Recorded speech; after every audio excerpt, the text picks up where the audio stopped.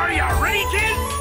Oh, the day we wait all year for is finally here, my friends. A holiday for song and cheer and fun that never ends. But this year there's another Patrick in our repertoire. I'm talking obviously about Patrick the Sea Star.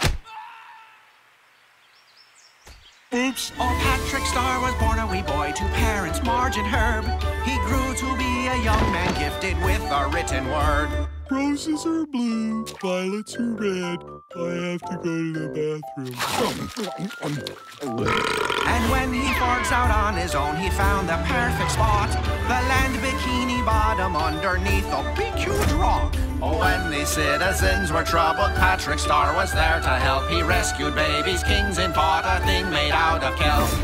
I know what you're thinking, what exactly can this hero do? The answer's nothing, he can do it all, and how dare you? Yeah! And that's the reason why this day is always in our hearts. Another Patrick who defied the odds and showed his smarts.